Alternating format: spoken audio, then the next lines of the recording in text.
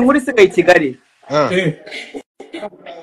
wihakanye Fatakumavuta gute se kandi barakubajije kurana na Fatakumavuta ati shwida Melody karaka ariko guhera kera na kare naho bibabwirana ntabwo du yo yihakanye Gasuku izuba riva urumva none niko akora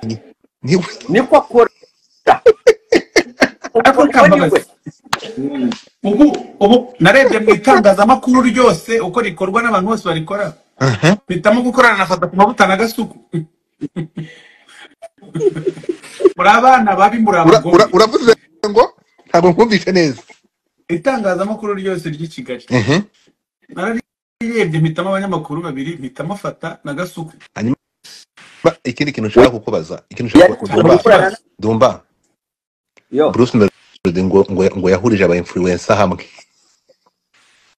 arangirira batwara kubagaburira uretse gato Melody aba influencer bahurije hamwe ukabaha ibyo kurya bakarya ko tutumvisha imyanzuro yahuye mu ihuriro wabakoresheje mwakoze ikindi cya kabiri wowe se kubahuriza muri space ukabakomanya imitwe ukimanukira ubwo reka tuvuge ko wenda njye nabagaburiye ubu umubi ninde hagati yanjye nawe uretse gato warabagaburiye ariko ubundi kwanza washingiye kuki urabana aba influencer oya nahamagaye abajene bakoresha imbuga nkoranyambaga yego muri rusange ariko mpamagara n'ubundi abo dusanzwe tugirana umubano nyine wo hafi hanyuma rero nabo tugira ngo Ukuri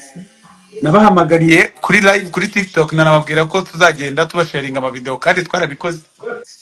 ni mu rwego rwo kugira ngo turusheho kubana neza urumva hisijya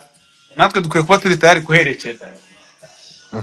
naho ubundi rero abantu babi nkawe bafite akantu ko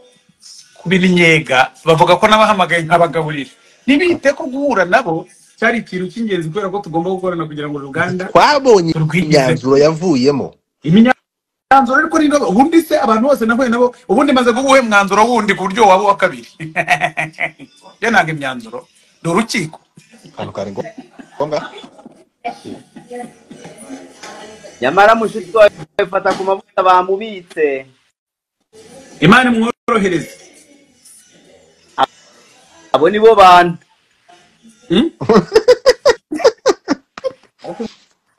uragira ngo ubwibyo mbikoreho ikigo uragira ngo njye kuganiriza inzego nagira ngo Dumba nyuma yuko ubonye ibisubizo bivuye mu ipimwa bagasanga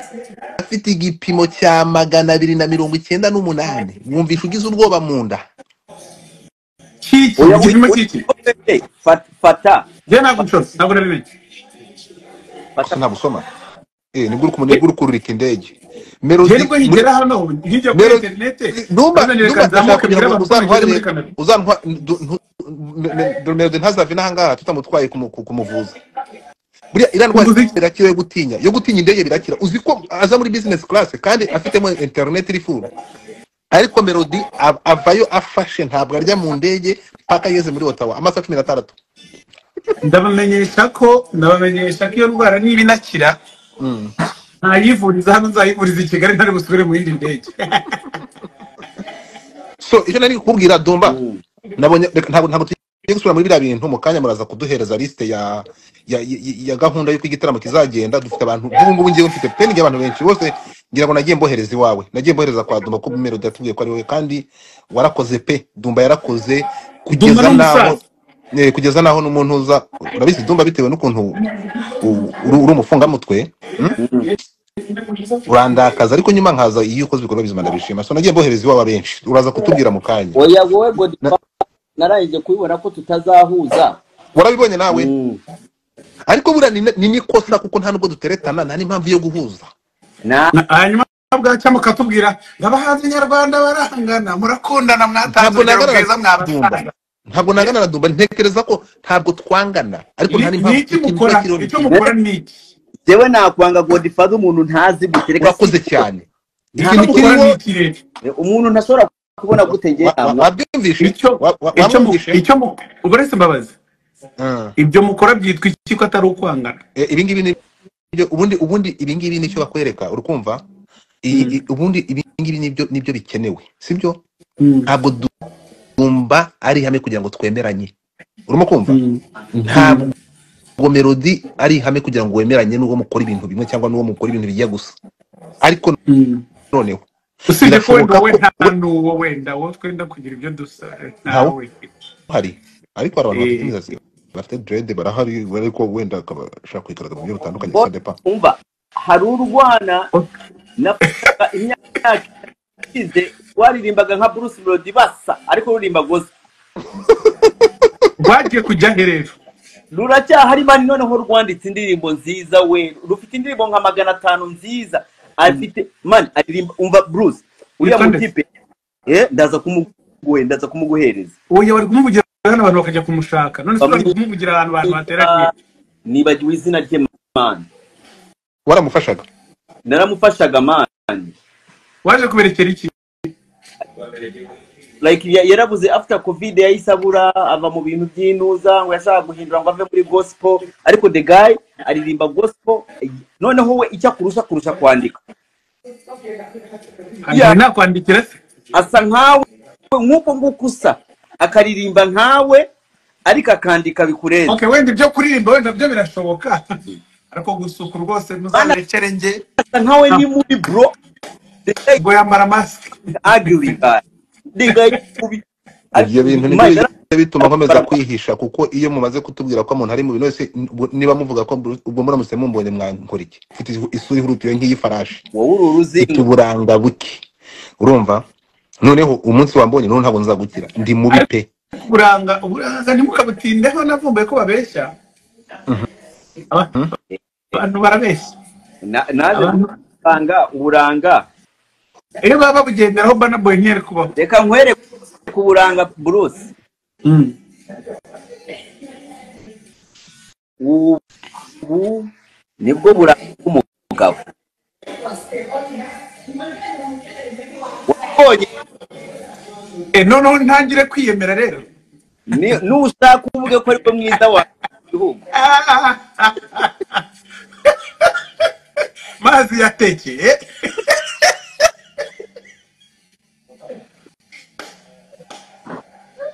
hari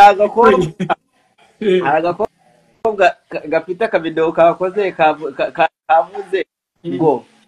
njye ngo kuva n'uno munsi ngo ntihazagire ngo umuhungu ngo ufite ngo imyaka ngo itangira ngo na 2 imbere ngo aza ngo kumamagara ngo cyangwa kunyandikira ngo kubera ntago ngurisha ice cream kandi ndakajya kavuga ngo murakoye. iyo kabifashe muri video kabimaze muri iyo kandi kitangazo se kakarimanika nk'ahantu muri hudaho ahantu hundi gasanzwe gahurira n'abantu. ndashaka guhereza Dumba challenge. Dumba murakoze. Dumba wagusaba iki ni icyifuzo nahawe na bamwe bagukurikira cyangwa abakunzi bawe, barambwira ati ngo dufate tubarize dusabire Dumba iki kintu. nubundi ko indirimbo zose azikorera challenge aziceza, ubu ntiwakora amateka muri iyi concert cyangwa muri ibi byishimo Melody agiye kuduhereza, ukabona kuri stage uri gukata ikibuno ukadukubita ikintu bita umuziki ukaducezereza. bitewe n'ukuntu Melody nzi baza ko ibyo bintu yabikunda. ngo ngwiki okay reka tubivugire imbere y'abantu, ndabikunze. ibaze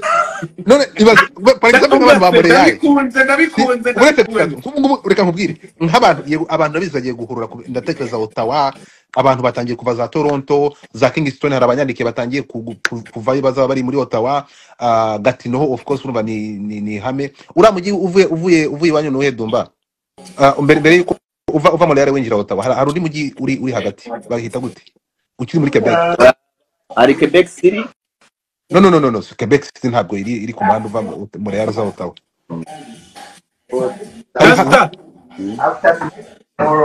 uyu mujyi bawita gute Dumba? umujyi uri hagati ya Ottawa na Montreal. ahantu haparika utu tuntuza utu dukamyo batwara muri ntuza muri vacation bawita gute namaza nkawureba atari Cornwall byashoboka ko wahayoberwa gute kandi uri ugize Cornwall ni Cornwall yonyine bose harabahavuye haradeja bamaze kujya uziko harabavuye Granby harabavuye nani Sherbrooke ngo bagomba kuza bakaza so urugendo babwira gikomeye abo bantu bose bavuye muri iyo miji yose hano na ikibazo cyahabaye cya mbere yego ngo abahanzi bose b'abanyarwanda n'abarundi bahaje mbega abantu biwacu abantu twenda guza ururimi bose baje gupafuringa hano ngo ari ukuntu babagirira vuba vuba bagahita bigendera ntabwo nzi ikintu kiba cyabaye ntabwo nzi ukuntu bigenda ariko ingeri ikintu nabarabura kimwe ni uko umuntu wese uzazana azarya umuziki uri abantu abanzi ntibangereranya barabizi ko iyo mfashe umwanya wo kuririmba ndirimbira abantu banjye pe rero n'umuntu ufite gahunda yo kuzakererwa cyangwa akabura ashobora kuzasanga ibintu bitari uko yabitekerezaga kandi ikintu kijyanye no kubahiriza amasaha abantu twakoranye amakonseri muri Amerika barabizi muri Maine konseri mu mwanya munini ariko n'amasaha turayubahiriza urumva uko muza kare bitera igitaramo kugenda neza n'abantu n'abataha kure bakabona uko bataha kare sibyo Dumba rero melody turagusabye Dumba azaboneke kuri stage narabimupropoje yarangije yaramwengerega ngo akavido buriya ngo kamara amasegonda 30 ngo nkaba nderembuyemo ndungujemo n'ikirori Dumba igaragaze amakuru dufite ngo nuko ukoresha app gukoresha app buriya ngo ntabwo ari wowe bikora kubira tubona babikora live icyo nabako yacyonyine uretse Dumba garagara kuri stage ari ngiye uhamagara Bruce Melody aze aba performing icyo niba birabiboro niba rero bikoraga twereka igikwasi hapo mutagiye kuti aka kaboro sinkagira karihe mba nkambaye gute yego igikwasi yaje hewe hano hari abantu bafite imvunja bazikoreye Dumba hora n'igikwasi n'ubuzima bwe umugahini yaje atwaye imvunja ende mujama w'igahini yaje atwaye imvunja ubu ngubu yatwaye igikwasi cyanjye ariko niba ko hora n'ibikwasi kandi byinshi Dumba ikindi ashaka kubaza kubera iki melody mu bintu byose mwakoze kandi uzi audience iri muri ntuza muri Alberta kuki mwahirengagije Alberta hari ukuntu abantu baho ari abanebwe nuko bafite amafaranga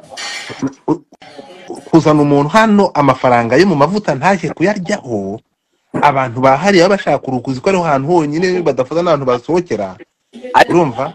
Edmonton niba hari abantu bafite amafaranga muri Edmonton aba promoter bari Edmonton turacyafite umwe so urumva Dumba sizi impamvu hari Lucky no se yakevuganye nade ubushize dufite melody yaje kuri TikTok abantu biko ba Lucky bari kuvugana na Lucky hari ibintu bari gushyira ku murongo okay byanze bikunze haracyarimo iminsi mike yo gukonfaminga byizwe biracyashoboka Alberta Edmonton especially Edmonton abantu ba Edmonton muhaguruke mureke ibintu byantuza mufite amafaranga ariko Edmonton hari ubuzima bubi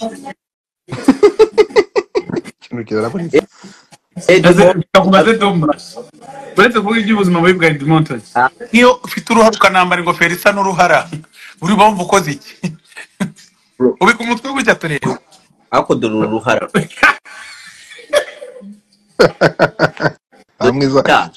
nta mwiza buzinenge iri shyano riza kugira umusatsi nka afro cyangwa akagira dread ibyana muri ariko mubanza twari kumukira Dumba rero umva amakuru mfite. Dumba akora ko akunda ibintu muri kirete. Ariko akora Dumba ari kwigana indirimbo amusa cyo ko ufite impano kamisa. Uzi ko impano yawe ari we wenyine wayivumbuye urayivumbura. Ntabwo ari n'Imana icyo bakita art. Hari umutanzania wamwiganirira munanira. Icyo bakita art kubera ufata ibintu ufite none se indimi nazo narazivumbuye ko nazizi. Nayo ni impano. Indimi nayo ni impano. Mu Kinyarwanda. Ubwo rero navanze impano kubera mfite nyinshi. Ntabwo rero wenyine nk'umura se ntwitusa. Oya none se gufata mu mutwe nabyo buri muntu arabishobora ra? Noneho urumva turi kuvuga ibintu twibagiwe. Nukuvuga ko nk'ubu ngubu iyo foto ndayifite ko Dumba azagera akavuga ngo ubuse no guhumeka mwabibasha. Urabona iyo foto ubiri mu mutwe hano yose. Ntabwo ari wenyine ariko. Na print nayo nayibitse hano. Abafana iyo tugiye muri concert twaririmbana na bindirimbo gwere itangiye kugeza irangiye. Tuvuge ko baba bafite impano nk'iya Dumba. Ariko urumva melody urumva uburyo noneho hari kuba uyifite uyu mutipe uburyo bikoramo urumva uzareba video uziko indirimbo aba yifiringa kurusha uwayikoze. Ubu nyine impano ya Dumba ntabwo ari gufata mu mutwe. Impano ya Dumba ni ukuntu yigira mu maso akaba yarabibonye akabona yabigaragaza abantu bakabikunda. Wewe ifitemo na Diamond n'uburaya urimo ukuntu ari kureba abantu urebe ukuntu ari kuririmba ibi ifitemo n'umuzimu w'uburaya. Tuvuge ko ariyo ndayeri professionnel kurusha abacuruza. Ibyo ngizo zari zisanzwe izo mpano zari zihari. Impano ya Dumba ni ukubona ibintu ari bwigire agatinyuka kubipostinga kuko abandi babikora ntibabipostinga. Impano ya Dumba nahivumbuye ni ugushira ubwoba. Gushira ubwoba no gushyira ku butari.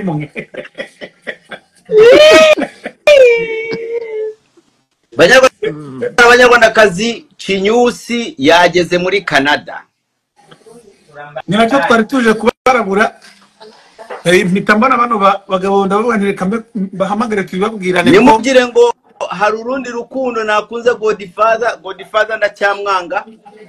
Uwaduhuje n'Ikinyusi kubera ngo nawe aba muri Canada nanjye mba muri Canada yavuze ati abakanadi baba influencer katurebe niba mwahurira ariko Godfather mumenye ko ngewe na Godfather ntaho duhuriye ndacyanga. Bakiyeka ko abantu b'i Kigali bari mu gicuku. Uyu munsi tuvugana n'Ikinyusi. Urabona nk'ibyo bintu mvuze. Kumenya ko rwa Godfather ari igifura ubu rwarakaye ubu rwarangiye. Bari gupfureka bana kumanuye urumva bana kumanuye igifura kibi cyane ijambo uranyanga winkunda ariko winanyanga nyakupfa wese uranyanga impori none zo kwe ushaka ko abantu bagukunda ku ngufu mali kunyanga ku ngufu. Jambo rufana rero narakwikundira ikibazo cyawe nuko uri ikigoryi like ntabwo ufite sense of direction ariko ndagukunda. Prese ko ari umwanzu bivemo ndagukunda gute. Oya no kuza umuntu kufifata imbere y'abantu 800 ngo ndakwanga. Udakirenge mu cya Bruce Melody wafashe umwanya akandika indirimbo akayita ngo ndakwanga. Mukayikunda mute ko muri babi.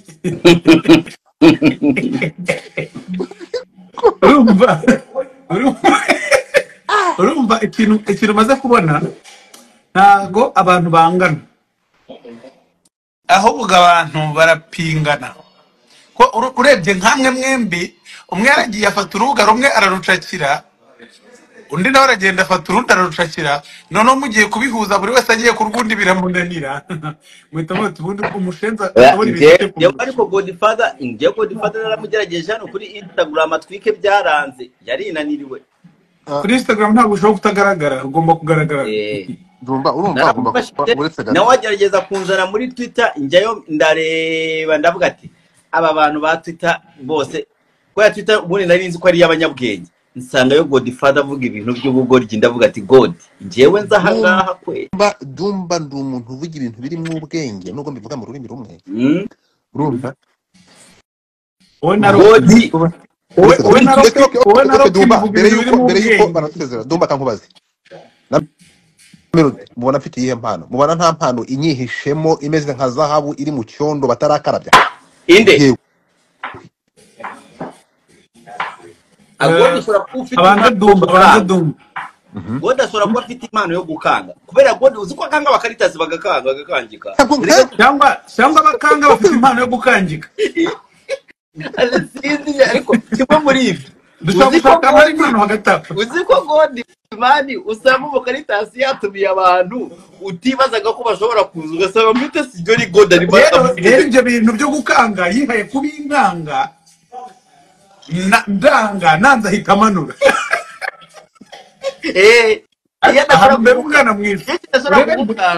mujye muri abantu mbere umwana mwiza njyewe ngubu ndamubona hano ari guca abindikirana n'abantu batagira ahantu bajya nkahita muzana hano tukaba duhererekanya ibitekerezo simusiga muyandi magambo nkuye mu muhanda ndi inzererezi none ko mubonye ubu hano urumva nari kugureka hakomeza nkakumanura narakumanuye ariko nanone nta rwango nari ndi kukwishyura ubu nakuzamura rwose iyo utamanura mbere ngo urebe ntabwo twari kuzagerana duhurire mu bintu by'imimanuranire n'imizamuranire ni wewe Dumba reka hetazi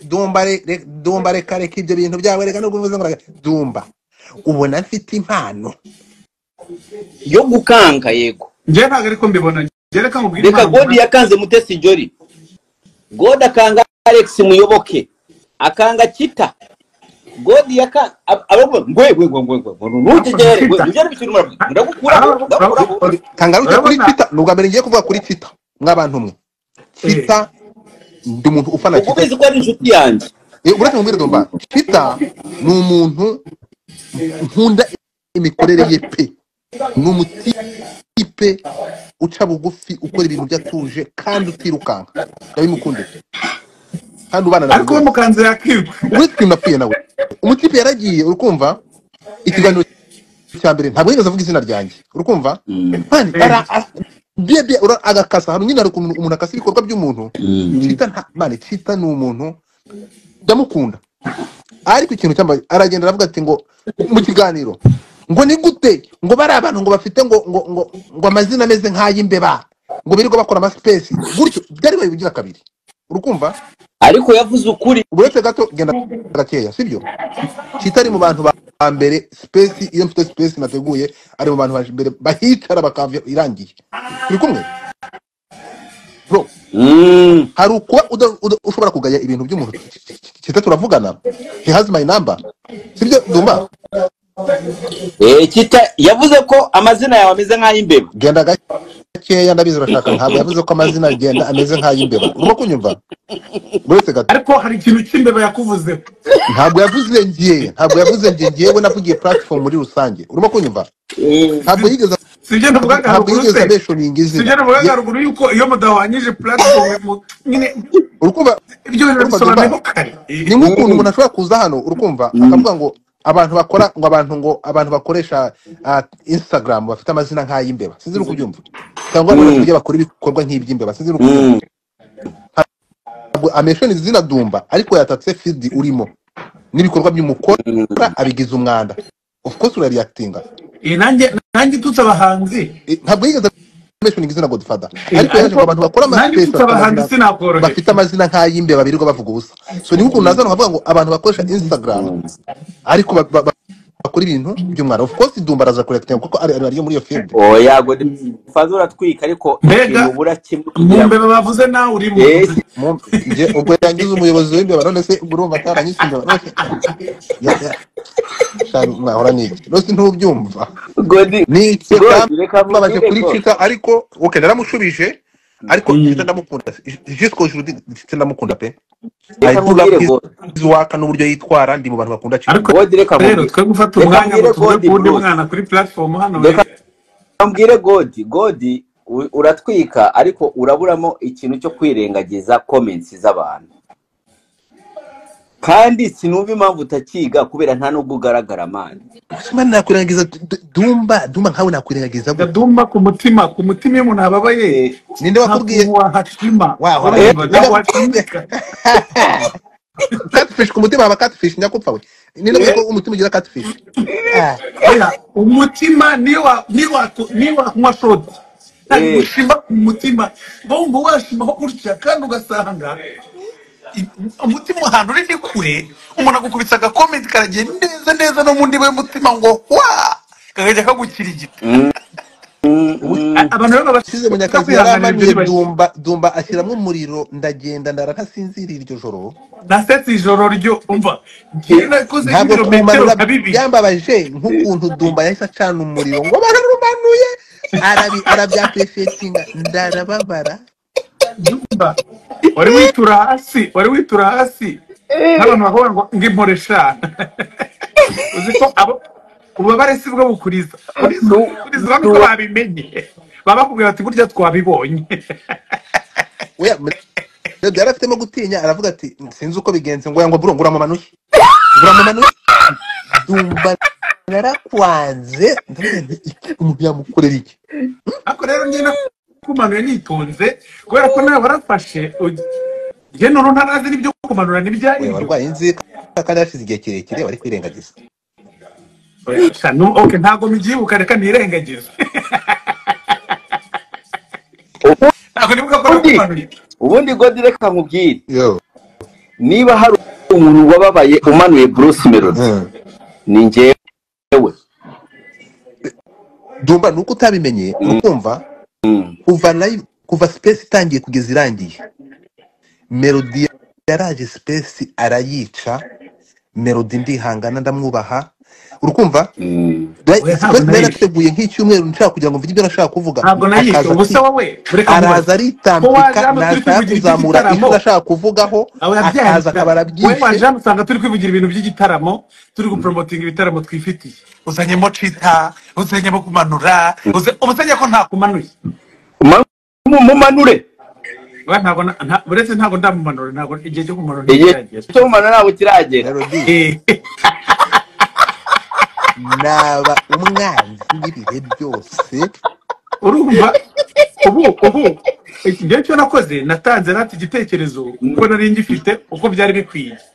ariko umuntu akumva ntibihwanye n'ibyo ashaka kumva we yashakaga ko yumva ibintu ashaka nuko akibaza ko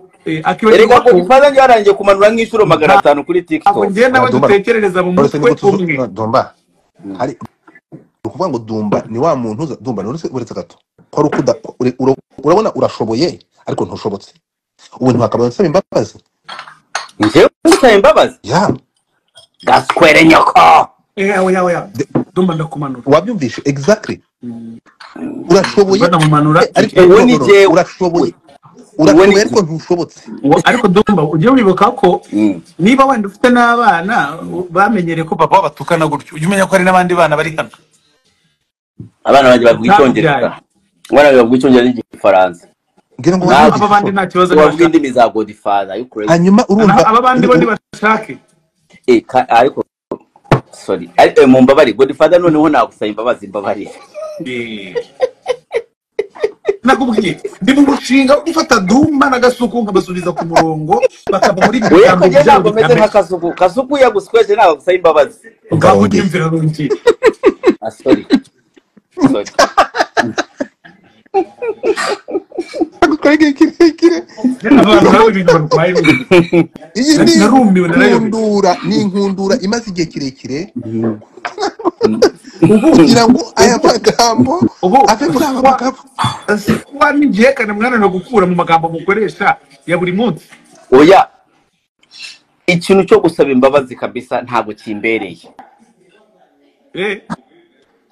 iyo zisabye ugaragara nabi reka nkubwire Bruce impamvu usabye imbabazi no kubesha abantu bose bafite inyinya gusaba imbabazi mbamona n'utuntu twiza reka nkubwire impamvu usabye imbabazi abantu bose bafite akanya hari nigari wabona ifite inyinya ufite inyinya uzi ko mise bitangara ko kamera yanjye iriho uzi ko umusatsi umvuye nabwo se kamera yanjye iriho buriya iyo ufite inyinya bijyana no kuba umwana mwiza urumva ukamera nka King James ukamera nka Meddy wenda nuko ariko ku mutima wanjye arayifite urumva King James ukamera niwe muntu King James niwe muntu wenyine ufite inyinya mubi. oya ibintu byo kuvuga uretse gato ububi bw'abantu bupimisha ikidu Nose Bruce Melody ko ari mubi ko ntacyo we kuri mubi hari ikibazo. Uragira ngo nganire nk'umuntu wenda w'umurara kandi nari nikarumye ariko King James nawe afite ikofi. ariko rero nawe Melody reka nkubwize ukuri sibyo ibintu byawe nawe byo kwigira umwana mwiza cyane ntabwo bitwika Byo nkuko ariko afite igitaramerega nkungu bende kwitegura show manirinda kugira umutima mubi kugira ngo nzaririmbira abantu banjye nduje hanyuma kwigira umwana mwiza bazagusaba kuririmba ndakwanga wange none se ndakwanga ujya mu cyagiye kane cyabo kari cyo wenda cyamufasha by the way umenye ko na Meddy nawe yahise yumva ariko Meddy uzi ko Meddy yamenye ko ufite igitaramo nawe atangiye ibitaramo bya gospel hano muri Kanere nawe araje ariko ntaga abantu bavuze ko banze kubijyamo sinzi impamvu mva ari bibi kubera iki Meddy nawe ufite ariko reka ndeke kuvuga Meddy bahita bampamagara erega ngiye burubwo mvuze kuri Meddy na The Ben abantu bahita bampamagara bahehese abantu b'i Kigali bose bahita bampamagara ngo Dumba urabizi wa boro ngo twa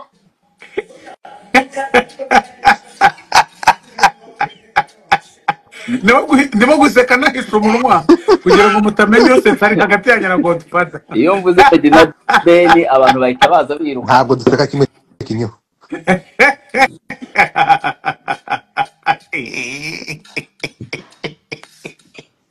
zagagaye Dumba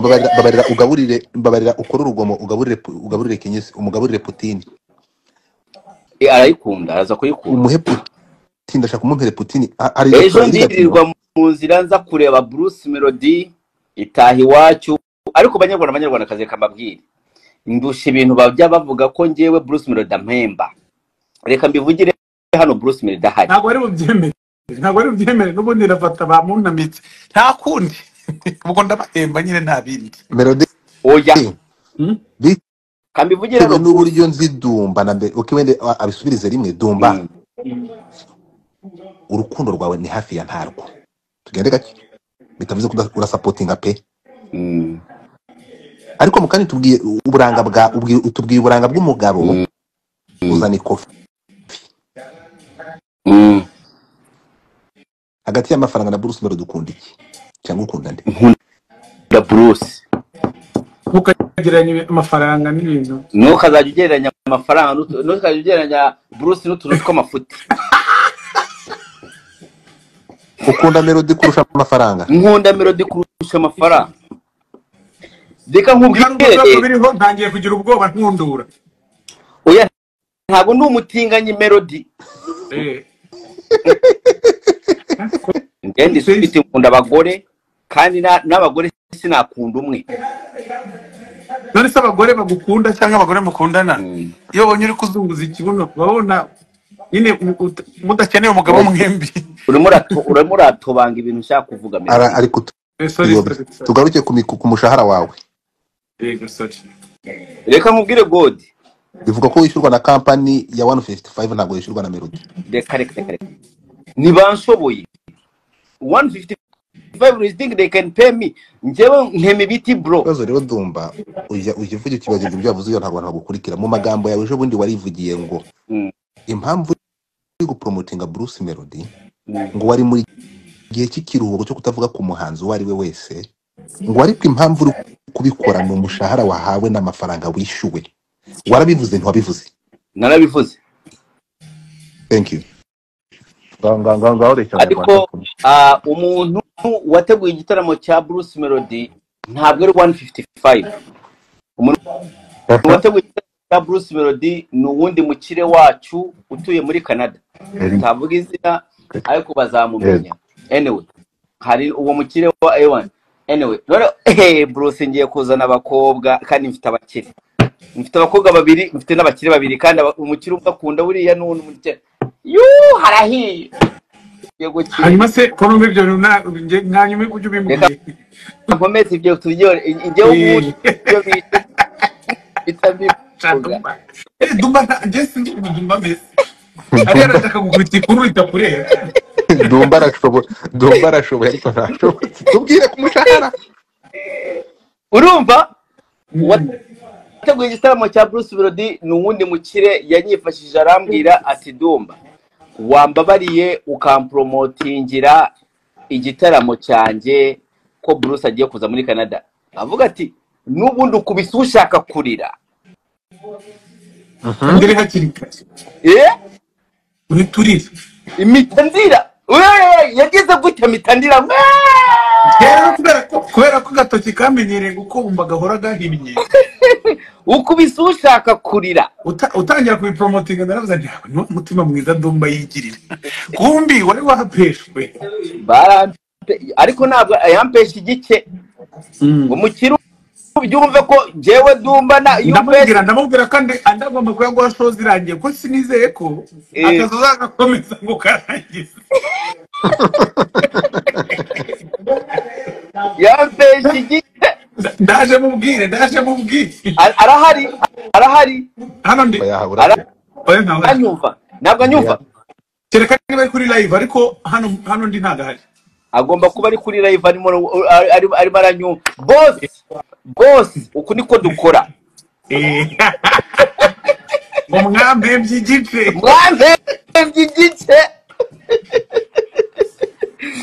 kandi tukirirwa dutumbagira uburayivu Dumba ejo nzatangira amarepetisiyo ejo nzaba mpari nzatangira amarepetisiyo ndi kumwe na bande noneho live ubundi twabikoreraga online nyine tuzatangira ejo nibwo tuzatangira guhura urumva ntabwo nzabasha ngiye kujya na updating abantu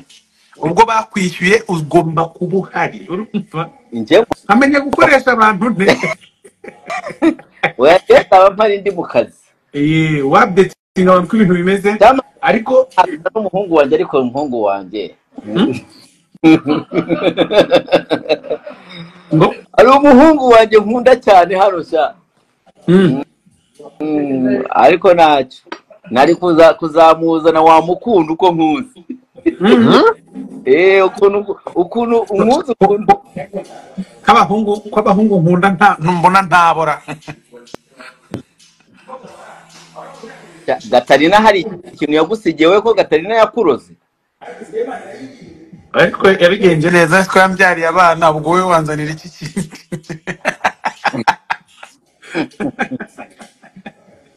ariko Bruce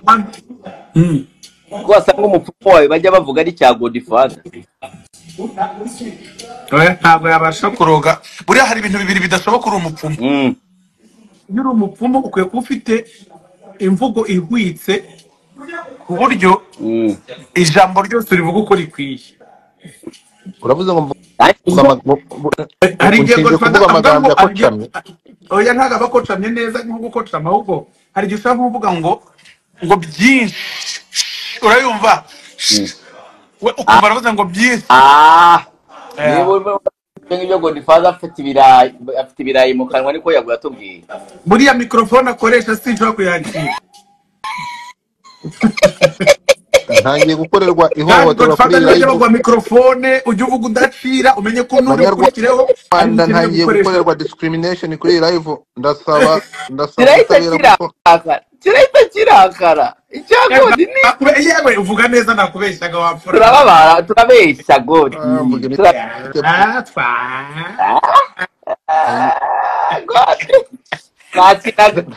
twayikiniraga ariko reka mbereke sibyo ahise ahuruza ntabwo uhuruza njyewe ndashaka kuza muri iki gitaramo urukumva ura kutazahaboneka hose ariko aho nzaboneka Dumba urumva mwese ndavuga ntavuge ariko ntukitsimbe mwana erega bro uzi ko rwa godi nubwo ari urugo kunuza iyo urimo uraruvugisha nko kuri DM mani n'urwana rwiza n'uruntu ruzima ni nka Fatakumavuta ntabwo namuvugira ndafata sinyamuvugisha oya nje mvugana na God man nafata nigeze kuganira nawe tugeze guhura tugiye gushutinga ya filime ya yewe abantu bose bavuga ibintu nkumva hari byo bimwe tutemeranya bajye baza tubivugire hano bijadingwe nabo tubwira aho kugira ngo nyihererane babodi n'uruntu ruzima n'ubwo kibaho aho kugira ngo nyihererane ngireho umwana mwiza bituza hana nkandamize yaza hano kankandamiza nkamwishyura bikarangira wamwishyuye godi we ntabwo namwishyuye ko nabo babizi ko aravuga ko ababizi neza ko nabwira ikintu aravuga kumukandamiza amfata mbumva nabi Dumba ko wishyuye godi utaramba aravuga kunyishyura kumukandamiza nawe akankandamiza uwumva ibindi by'ibishahara okay nishyura iki se wamusaze yumvaga amahari ko ye ko Dumba muzi Dumba nyine ikinyarwanda ni mugufi hano hari umuhungu wanjye yankuyeho amafaranga nanjye ntabwo nzemera ngomba kwiga tangiye kutubwira borose mwakinnye z'urusimbi tudahari ngo komeza okay urumva nari kubwira ni kubera ko tuba turi kumwe n'abafana hano ngo tufata nabo babizi ko nanjye ntari agafuka imvugo rimwe nashaka ibintu byo kunkandagira nanjye turi busyonyore icyo gihe tukubahana ariko iraje muri DM akanyigira ko mwana mwiza ubu ni gute ukora imirimo ibiri ni gute uzaturimbika nasyonoranya wagiye ubiturekera ko natwe ariyo mpa wowe bakora kimwe natwe tugakora iki no ufite ibinono byagenewe gusyonyora natwe dufite imihogo yagenewe kuririmba Imana yaguhaye umuhogo no kuririmbira n'ukuri ntabwo syonyora nka kuririmbira kandi kitwimore Mukarita singize umwinfluencer yigize byose yigize mu mubloga wowe jemba ntari kurigwanira ishyaka ko nabonye mwana arakaye uyu Dumba ntugire igihe ukabibona ko abantu hano tutihuriye live nyine ngo tubivugane gutya bana ntwari iyo bicaye bonyine uzi ibintu bankorera ubwo rero kugira ngo uwo muntu tuvugane DM twagahuza face to face ikindi kintu mbazange murabizi nikundira nubwo nkunda amakuru nubwo mu byita amatiku ko none igihe wadusezanye cyo gusohora album kigeze uri muri Canada uzayisohorera muri Canada tinya reka nkubwire God cyangwa bagiye kutubeshya nka mbere iyo album yagombaga kuyisohora ageze muri Canada ariko papa wabo bakobwa babiri ejo yongeye kumpamagara anyibwira inshuti tugamba ngo urabona ngo kandi ngo muri Canada nanone ntabwo izasohoka agomba kwimyigaragambye ntabwo ibyo byaba ari byo ntacyo kutugisha abantu uzi kujye ko tugiye kwigaragambya album ya Afrika igiye gusohoka ubu reka mbabazi icyo kibazo ni igisubizo uhawe byose ubwabyo ntibigize itiko ntabwo bigize itiko nuko erega njye mbabarisha abanyarwanda uyu mwunganizi wanavuze ngo turakorana Abanyarwandakazi impamvu mubona Bruce Melody hano reka maze mbabwire buretse gato album ya Bruce Melody ntabwo izasohoka kubera yabihinduye ariko album ya Afrika igiye gusohoka Afrika rwa ruzingo kandi Bruce ari muri Canada ngiye ndashaka kumva Bruce Melody asubize album yawe izasohoka mu kwa 12 mu kwa 12 amatariki ntago ndayaba sha izasohoka ndi Kigali nanumva baretse mbarabore n'ikindi kintu listening party album yanjye izabera muri Kigali Universe i Kigali dufite n'ahandi hano muri Kenya tuzakorera fete ya listening party album yanjye n'ahandi hantu hamwe muri Uganda n'ama event atatu ni nazatuma nsubira i Kigali umwaka utaragira gute utararangira kugira ngo niba nyumvise neza hano uzayifungurira hano cyangwa uzatangira hano tuzayambere cyane bizatangira i Kigali cyangwa muri Canada i Kigali Bruce reka nkwisabira akantu washutinze indirimbo ebyiri imwe ya Fikfa Maika n'iyindi ya Daboji good idea Ivono ngo good idea. mwashutinze kwiti mwongere mushutinge na nuza bayita gute none se Dumba ibintu nakoze muri imyaka ishize cyangwa se album ndi kuvuga urayirenze usubira inyuma imyaka 4-5 sura gushutinga indirimbo zo mu myaka 5 itambutse. Reka nkubwire bro cyangwa nshutinge ntundi Bruce reka nkubwire njyewe abantu bajya bavuga ngo ngiye ngo sinzi ngo urampemba ngo iki n'iki ariko guys ndashaka kwideklara nk'umufana. Njyewe ntabwo nzi kuryarya Bruce uriryarya urabizi ariko ngiye sinzi kurya. Bruce ni umuntu ufite ibikorwa byinshi by'umuziki kandi bishimishije biryoshye nkanjye umuntu z'umuziki ntabwo. Kandi Bruce ikindi kintu ngukundira waragaragaje ko ushaka ko ibikorwa byacu bitangira gusohoka igihugu. Rero Bruce nukuri kwimana ntago ngukunda kurusha Debeni, nkunda na Debeni kurusha Debeni ariko ndi umufana wawe kurusha Debeni. Nkunda Debeni kurusha Bruce ariko ndi umufana wawe kurusha wa Debeni. We ngukunda mo gake. So rero ibikorwa abanyarwanda muzaje mureka guhubagurika muza kwa Dumba. Dumba ubundi buriya niba hari ikintu wankundishaga ngo nzagihingishe nukuri uzakireke uzakomeza umfane kunkunda n'ubundi ntatuzi mbibonamo ko n'ubundi byo nkora n'ibikorwa nibyo kwe gufana naho ngiye mfite umugore unkunda cyane kukurusha wowe fana ibikorwa niba ufana rwose uri mu nzira nziza. Gutangiye gusoundinga nka Godfather urashaka ko ngukunda basi ndagukunda. Oya ntabwo ushaka nkundura nabikubwiye kwerekane nuko utabyumvise ahubwo icyo wagomba gukora ngiki wari kuvuga ku mpamvu itumye uvuga ngo nshutinge indirimbo none urabirenze kugira ngo wumve ko nawe ubwenge bwatangiye kuyobamo gake urenze igisubizo agomba gutangira iby'urukundo. Oya reka ndagukunda sorry nkunda Debeni aka kantu mugafate mugakate bo mukohereze Sentongo je t'aime. Ibyo ntibikuraho ko muri kujijisha na Bruce Melody mufitanye imikoranire kandi irimo n'umusaruro ndababaza yo kurwesha abanyarwanda. Aba bantu barakorana barakorana Dumba ni umukozi wa 155 Bruce babwira kantu babwira kantu bakiri kuri coding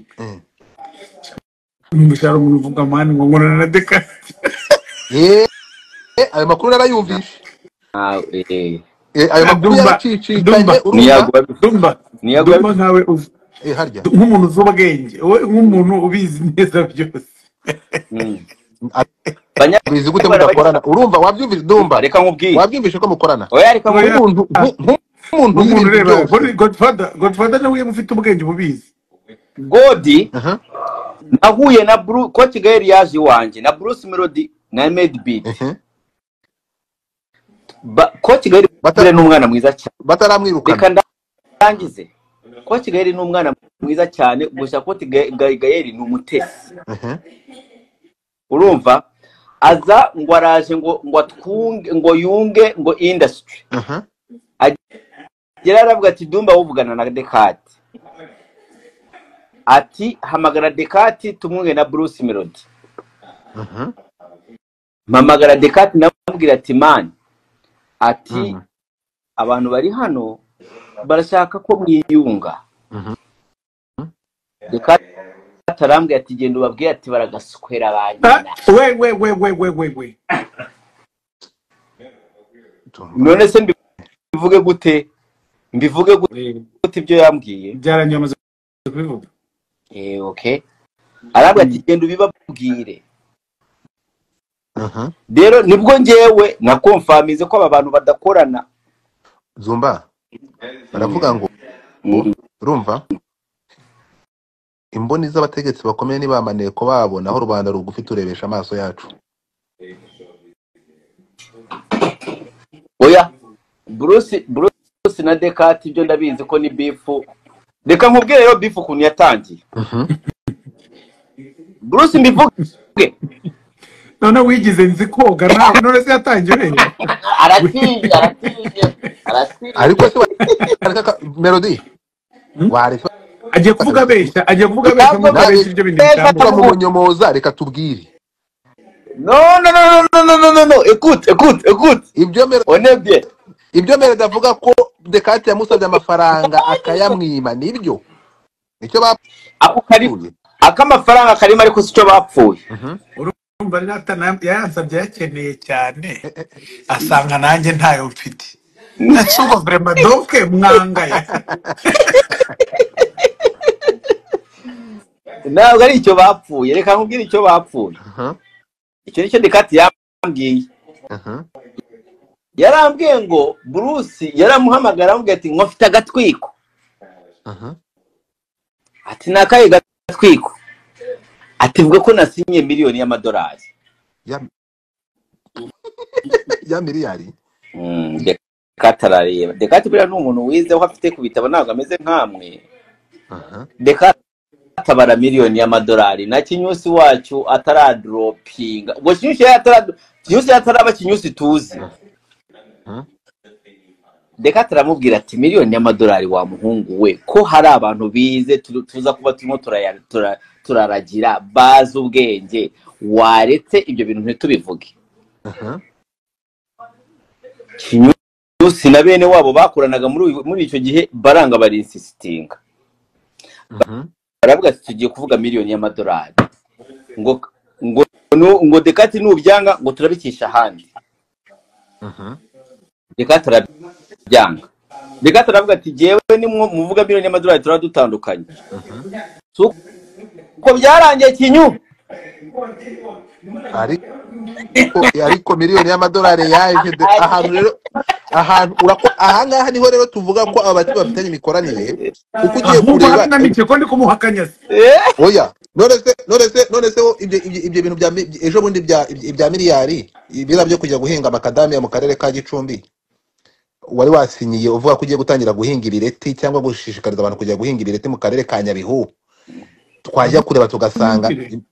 niko bimeze ni gute wamamazaga ibihingwa nibihe birete byinjiza miliyoni y'amadolari. So ahangaha nimuza kwitegereza ahangaha nkubwira ko abati bahubwo bafite ukuntu banakorana. None se kiriya gihe ntabwo Dekate yashumikaga Bruce Melody yakoraga iki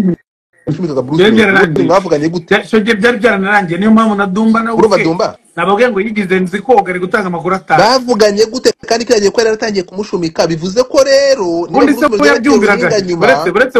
wumve uyu we ubivuga hano yabyumviye kandi avuga ko yabibwiwe na Dekate. Dekate yarabimbwiye abimubwira ryari muri icyo gihe nibwo yabimbwiye. Erega njye mbanga menshi ubwo nsohoye rimwe. Ubundi amakuru mfite ngo nuko Dumba ameze nka escrime yo muri rogi ngo amabanga afite ni menshi cyane nka escrime yo muri rogi. Bura rogi bifite amabanga umubika amabanga kabika amabanga ya Medina Mbonyi. Nirwo rwego ndiho. Reka warabitse biragaragara. Reka Melody adushyirireho umucyo nibyo Jambo navuze ni navuze ibintu Dumba yavuze ntago ari byo ibintu biroroshye cyane. Ubu mu gitondo mbyutse Kigali wafashe imodoka mujya kwa Dumba kugira ngo abunge na Dekate. Mureka byivugire. Okay. Mbyutse nkishyurira muhungu. Ibintu byose byatangira kuryoha. Ariko impamvu ntabikora njyewe ntago mverisa umuntu utazi guhimba indirimbo, ntago mverisa umuntu utandika indirimbo cyangwa nga producing gusa kubera ko uri kunkangisha kuzantuka nkaguha amafaranga. Niyo mpamvu na Dumba ntayo namuha, niyo mpamvu na Fatakumavuta ntayo namuha. Nk'abantu bakuru iyo nguhaye content iyo dukoranye akazi buri wese agira aho yungukira. Rero haba abantu badashaka ko dukorana muri ubwo buryo, bashaka ko nuhembwa n'akazi wakoze wavunikiye ugomba kugenda ukamuha raporo uko abandi basane nyine cyo n'ababigenza. Umva ibyo bintu wivugisha ngo ni amafaranga wampa njyewe nari nayo nuyanza ubwo bizaba bigaragaye ko bya bintu byapfuye. Nawe ubundi urabizi ko nk'ubu ngubu reba hano Godfather sinaje hano muri Canada Dumba niwe mpaye amafaranga kugira ngo dukomeze gukorana akazi. Ni gutyo ubundi business yagombye gukorwa. Business ni ndajano ibintu birimo akazi, ibintu biravamo amafaranga kuri buri side ya runaka gutyo bijyanye n'akazi ukora. Ariko ntutekereze ko nzajya gukorana na EAP ngo EAP nimba ngo nguhehora mwumva ari byo ntabwo ari byo pe ibyo to me ntabwo bikunda ibyo ndabyemeye wamesheje n'ikintu cyatumye mpura n'aba content creator nuko hari imikoranire mbona ya vuba ishoboka kandi yagira umumaro buri wese iyo nkoze ibyo mba ngize itafari ku kazi kabo ko none utubwiye ko uramutse ukoranye n'uriya mutipe ibintu byagenda neza kurushaho kuki udashanga ibintu bigende neza kuki udakorana nawe ku mugaragaro ni ukubera ko ari gukoresha trade ni ukuvuga ngo nutamba amafaranga ndakuvuga nabi kandi ngiye kumuvuga nabi buriya birakwishyura n'ubundi ntabwo ari byo bituma abafana baza kumfana cyangwa bamvaho ubuse ko mwafashe sabe mukamubaga nta kinya wa mugani we miliyoni yigeze iba 900 babanje gukora sorry wenda twakora mbanza amadosi enaje twigeze gukora subscribe hano unsubscribe mwari ko mwahonye murayikora ko nabonye nta cyavuye ubundi iyi kese kuva naba ngiyewe iyi kese niyo enaje nibibwa uzi ko byakoze unsubscribe bikongera bigasubscribe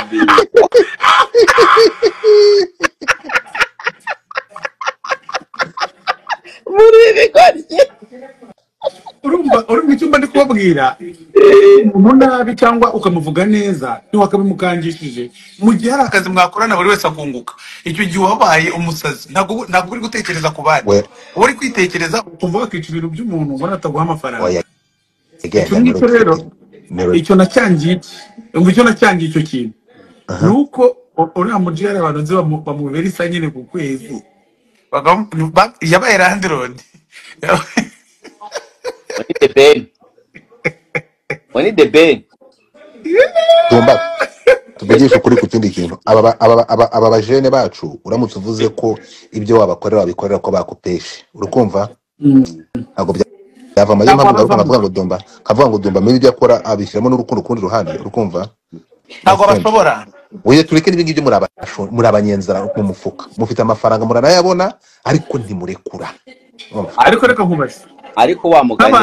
nk'abantu bose bangirira umumaro buretse wumve Dumba wowe Godfather reka dukorane imibare mitoya abantu bangirira umumaro ubabaza usanga ari nk'abangahe mu buzima bwanjye busanzwe bamvuga neza uravuze abantu bashobora kumvuga neza akazi kanjye kakagenda neza urababara ugasanga ni nk'abangahe byaterwa nawe wowe barubyo ubona uwo ni Dumba no barahari ikintu kiri marketing none se reka nkubaze bari unyumvire vraiment ninde wundi amuta kugira akamaro nuko bose biyumva urabona ko Dumba ari kuvuga niko bose babiyumva abayumva ari kugize abayumva ari wagukora abayumva ari we nyine buri wese yibaha muri lenye melody twumvikana ikintu kimwe n'umunyonzi wa Cyanza rwara ku mboga hara kuri bazirete kunyumva afite itafari cyangwa afite akamaro ku bikorwa byawe nawe uramukeneye cyane ndabizi ko mukeneye aya masaha uri muri Canada sibyo of course ukeneye Dumba oya wowe se ko nakuzanye nakwishyuye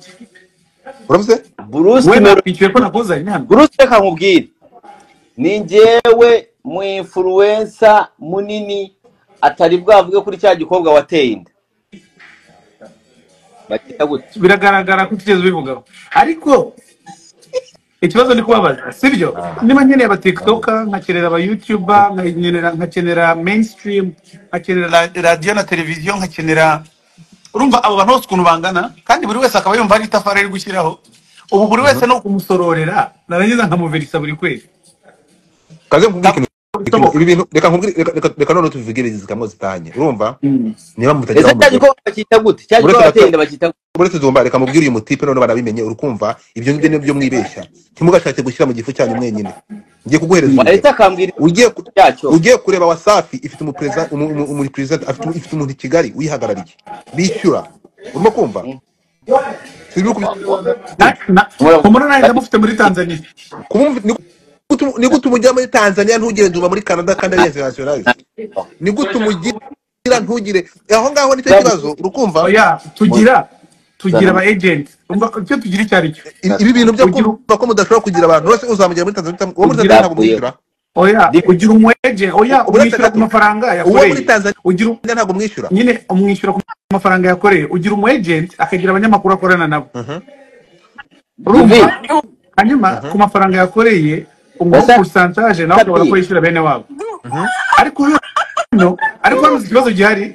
buri muntu wese akeneye ko urashaka kuza mu gitaramo cya Bruce Melody urashaka kuza mu gitaramo yego wenyine cyangwa hari abandi bantu uzazana nabo babiri Toronto bayajya umitike kwe muzajya Toronto cyangwa muzaza Ottawa ni 26 kuwa gatandatu Toronto muzashobora kujyayo nabyo mushobora kureba byombi Dumba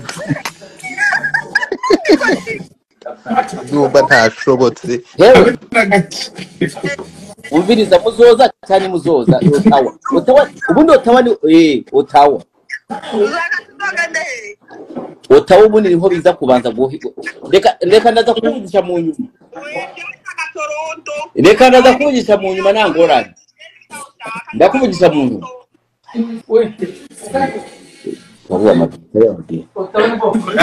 ariko Dumba umuntu wese yakira kuza Toronto wowe ukamwinfluensa agomba kugenda muri byombi erega ahangaha ntabwo turyama hahiye kinyusi itaha iwacu reka ino Dumba aba YouTuber n'aba content creator muzareka tuyifashakira umwanya ufatika tuyivuganeho kugira ngo n'abafana bamenye ibintu ducamo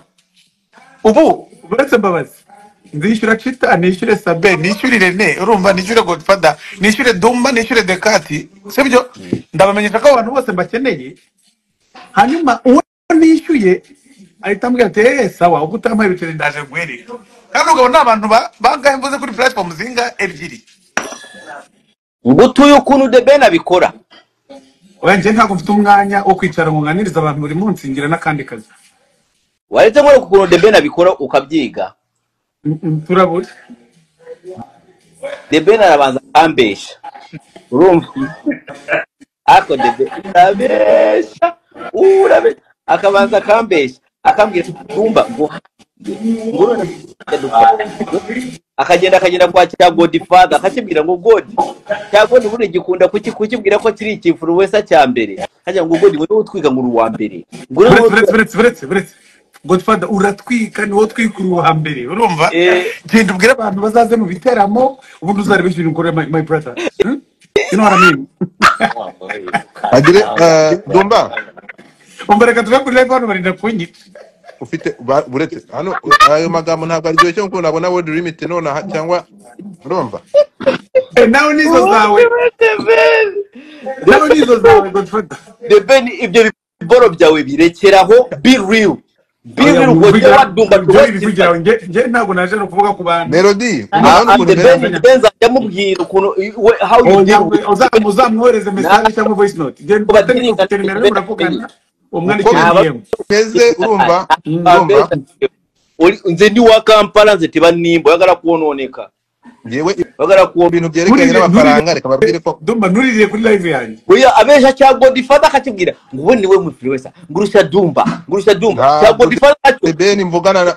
niba uzi ko mvugana na The Ben uribeshya ntabwo The Ben mvugana nawe urumva mwaretse kuvuga abandi bantu kuri live yanjye mwuka byanwe cyangwa reka tugaruke kuri point urumva abahanzi bo mu Rwanda Godfather amanuye nk'ishuro nka 500 iyo ntutse ku babyeyi ntabwo bishoboka ntabwo bikunda vraiment ngenda n'ubu ngubu ndi hafi iyo ntutse ku babyeyi ntabwo bikunda kandi ngiye ngo niwe ibaze ko live none rwase kwirangiza ndigukanda aho ntiyagira ikintu cyiza washaka kwirangiza se urayirangiza twari turimo turakwakiriye none urashaka urayirangiza abantu ngo bari kubyuka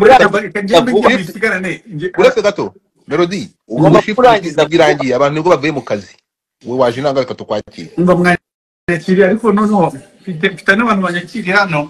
ntabone time narinje kubwira hano abantu ko dufite ibitaramo namaze kugera muri Canada urugendo rwagenze neza ndamahoro niteguye kubataramira hanyuma namwe musigire mu basi musigire mubabwira ibindi Mumbabare iyo bande nkore uretse gato n'izindi. iyo bande uzayizungurukana ahantu hane uzacuranga Bamaze cyangwa kugera bamaze kugera hano niwe ngiye kwakira.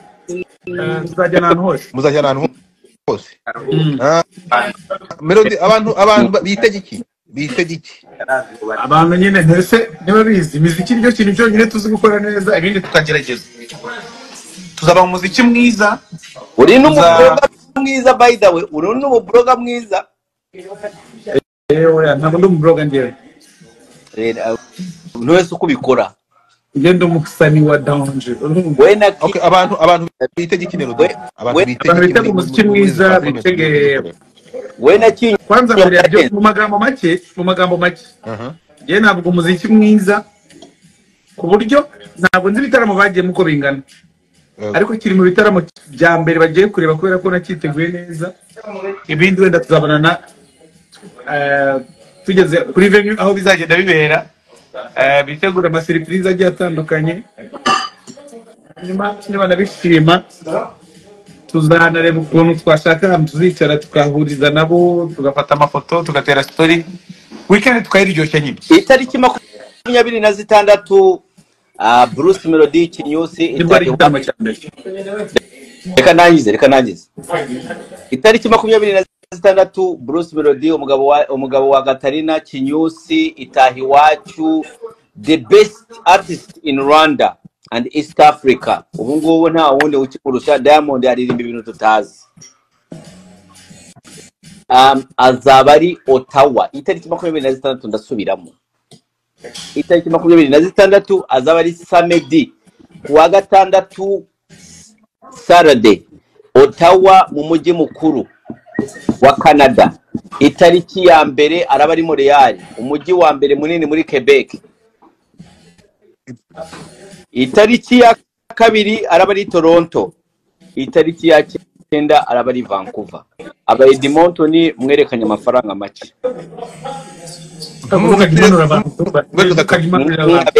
Ni bagende nk'umuntu utuye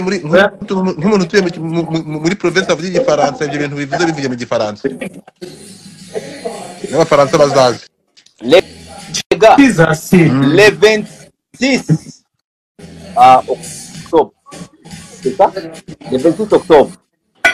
Bruce Melody itahi wacu, les pères il va performer à Ottawa.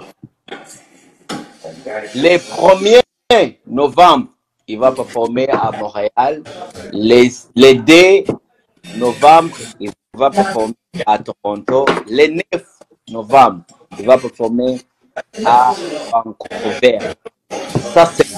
moi, mon ami. I told you. Wait news. Twagiye mu Kigande, dufite abagande benshi batuye Toronto, abagande batuye Toronto. Abagande bose batuye Toronto. Aho ngaho. Abana Uganda mwena abali Ottawa, bobo oli Ottawa ngomanyi oli muna Uganda. Ngo ine nyimba za Bruce Melody zo yagala. My friend, awe nyini Ottawa woli. Bruce Melody agenda kuba yongera kuzo mwezi 26. Make sure tosubwa oyino kubayo. Ono omusajja yakyasinzo kikubawo wonna mu East Africa. My friend, abo bagayi babwera mwogera tabamanyi. Ate nge bwoba oli Montreal ngoli muna Uganda ngenda kuzomwezi ngalumu November, Bruce Melody agenda kuba Montreal era tolina kusubwa. Bwoba oli Toronto ngenda kuzomwezi 2, Bruce Melody agenda kubeera Toronto era beerayo. Bwoba oli Vancouver ngenda kuzomwezi 9, Bruce Melody agenda kuba Vancouver owe nyini. Tell a friend to tell a friend. Okay, nanjye reka nze nkwerekesha. Okay, nanjye ndavuga igikonjo. Okay. Bana mboka. Oyoti na Este Congo ube na Congo Kinshasa. Tozana musicien awa kombo naye Bruce Melody. Motema nangayo. Mwana oyo akozala na performance na Ottawa le 26. Le premier akozala na Montréal. Soki leza akozala na Toronto. soki ozana Canada yaka oyo kandenge bazalaka ube badasa kandule izini nguru tokutana ndi kwa mama ni msenzi yaji tokutana na Toronto bien na Ottawa bozoyoka ekozala ndema wa Dumba God umusa uvuga igiswahili noneho urashaka igiswahili ngiye mvuga igiswahili cyose kuna Swahili sanifu nataka niongee Swahili jamani ndugu zetu wa Tanzania wa Kenya watu wa East Africa tafadhali tunawaomba tuna msanii kutoka East Africa anaitwa Bruce Melody mnamuelewa vizuri bivuge mwiringana tarudi I will be back ndarisubiramo so Bruce Melody ana performance Ottawa jamani tunawaomba wa Tanzania wa Kenya unajua jamaa huyu ndiye musician mnamkumbuka kwenye Coca studio aliwatoa machozi wa Tanzania jamani na wa Kenya tunaomba atakuwa na performance Ottawa tarehe 26 Ottawa atakuwa Montreal ama Montreal tarehe 1 ya mwezi wa 11 musikosekane tunaomba muwepo alafu tufurahi na tucheze mziki atakuwepo Vancouver atakuwepo Toronto huyu ni msanii sio msanii Mnyarwanda huyu ni msanii wa East Africa msanii wa Afrika tafadhali tunawaomba muwepo Bruce arashaka kuongera kuvugiringa muringana okay bandeko soki ozana Canada nazo sabino ke tozana musicien oyo ayoti na Rwanda kombo na Bruce Melody musicien oyo yende mutu ya liboso na Afrique oyo ayembaka na Lingala na Swahili na Kinyarwanda na Anglais na français tika na epselo komoko ya tobeta ndure na mboka oyo ya Canada ba étranger bandeko na ngai na motema na ngai yo parce que soko yebi azana nzebo soki na kofi mais nanano ebimite mais akodansi yango na Ottawa tozoyokana batu baza na Montréal bandeko na nga bakino boza na Montréal boyoka mwana azana mongongo lokola ya satan boyoka okay ekozala le premier na Montréal ekozala le 26 na Ottawa na rede tokozala na Toronto batu boza na Vancouver boza wapi batike bokele kupo na profile ya blog oyo kombo na Dumba na kanisi boye bien bosoma batike eza moins cher ekozala ndema wa miracle tokutana zamba pambola bino na rangi ndeka kubaze mwa aruri wibagiwe korumbiri ngaro rivuga bigaturika mu Mukongomani mani yago yavuze ngo ni umunyabigogo kari ngombwa asi ingaro turivuga so urukumva hazasha Melody hazasha ikintu nakubwira kimwe hazasha sana kandi mwakoze sana muri ne gutya manumva twabikorana ibindi rwose twabikorana umufuko kuzura nkazano nkabwanuka nkavuga icyanya kikandenga ukayora ikofu gasubira Kigali ngasigara ngandi gwe Kenya McDonald's dafite icyayisha ariko muri mani zabayo ari umwana twiganaga witwagiza baye Teofile ubwo rero nakoze sana ko mwaje hano kubana natwe turacyabatumira muzaze mwese tujye umuziki tumererwe neza gerageza hano muri Canada ibindi tuzabigana mu gihe kiri imbere ngomba ntukagirira mu ruhame dufasha dukure ino live nje byabuze thank you so much reka bashimire wakoze Melody kandi you're welcome thank you okay